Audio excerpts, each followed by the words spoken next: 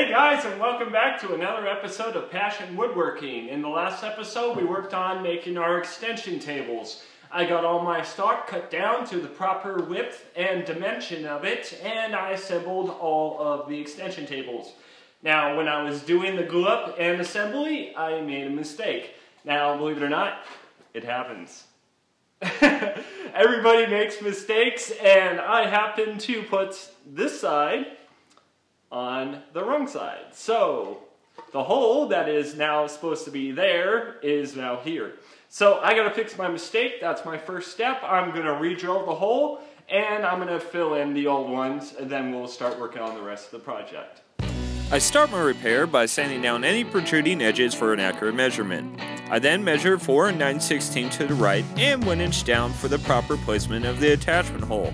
I mark the hole and use a 7/32 inch bit for the pilot hole.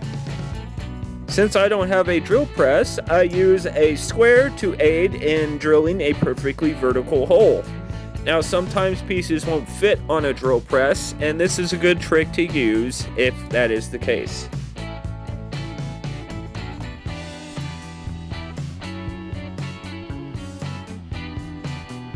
I now drill the final diameter hole with a 5/16 inch drill bit. I twist the drill back and forth and left and right to create micro adjustments for when I attach the extension tables to the table saw later. I now use a razor blade to cut off any tear out and to chamfer the edge of the hole. I then use a sanding disc in a cone shape to finalize the chamfer. For the repair, I use a wood putty and sawdust mixture. I mix 1 part wood putty to 1 part sawdust. When sanded, this has a wood grain effect. It's a lot better than just using straight wood putty. When mixing, you want to make sure it's fully mixed. If it looks a little dry, add a little bit more wood putty to it.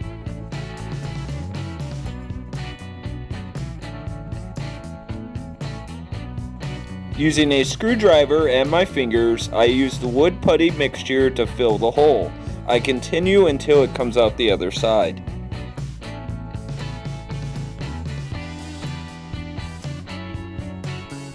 Once it comes out the other side, I make sure to mound up the putty.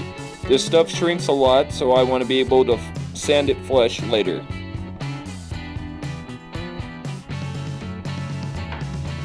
I now use the putty to fill each screw hole. This is going to give it a doweled effect and a more finished look.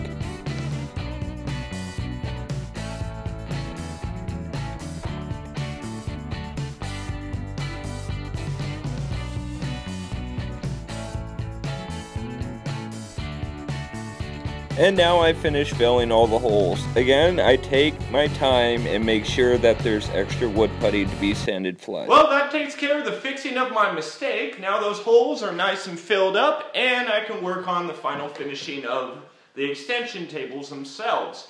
After that, I'm going to work on cutting that top panel that's going to fit down into it, and it's going to be interchangeable. When I secure it from the bottom with screws, the top panel's going to be able to lift out, and I'll be able to interchange it for just a regular flat surface to a router table or anything else that I can think of. For the finishing, I use a random orbital sander.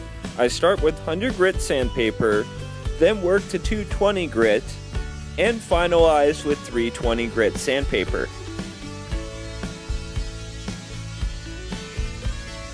As I'm sanding, I make sure to round over all the edges. To start work on the extension table tops, I measure the width and the length of each table. As always, I make sure to measure twice and cut once. The top panels are going to be made from an old shelf that's particle board and melamine. In order to reduce tear out, I use masking tape to cover the cut line.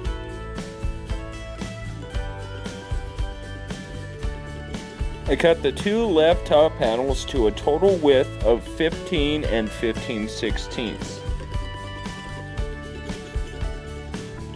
I now need to readjust my fence for the right top panel.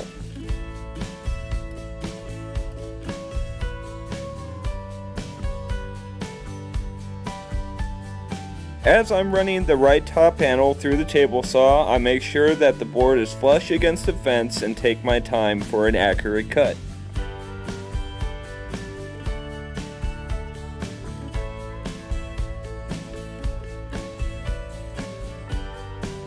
With the top panels cut the width, I can now measure for their length. I then use my miter saw to cut the two left top panels to their length.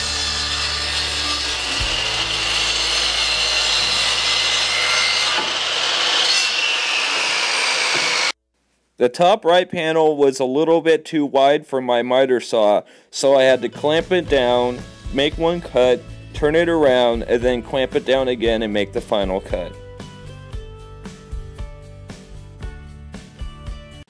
Well, that takes care of the final assembly, and here they are. Man, they came out nice. The top can pop right out of it and be interchangeable if need be. Now, the next step that I'm going to do is I'm going to spray the outside with some varnish and install them on the table saw so the end is in sight. I start by using compressed air to dust off each frame. I use a damp rag to wipe down the project. This will help raise the grain.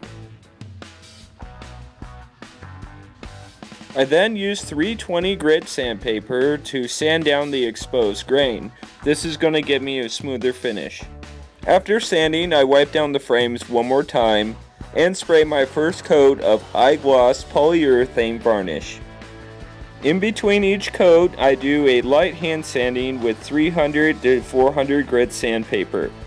I then spray my final coat of high gloss polyurethane varnish.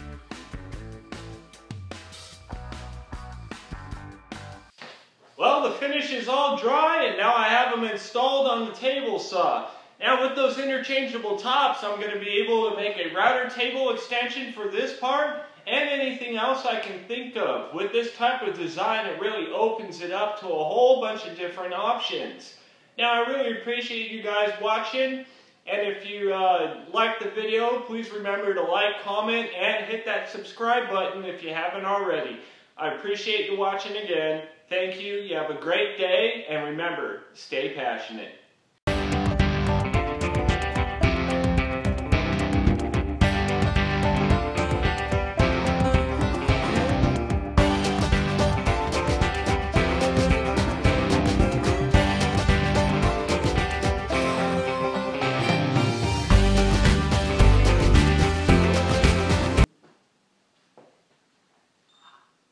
Ready?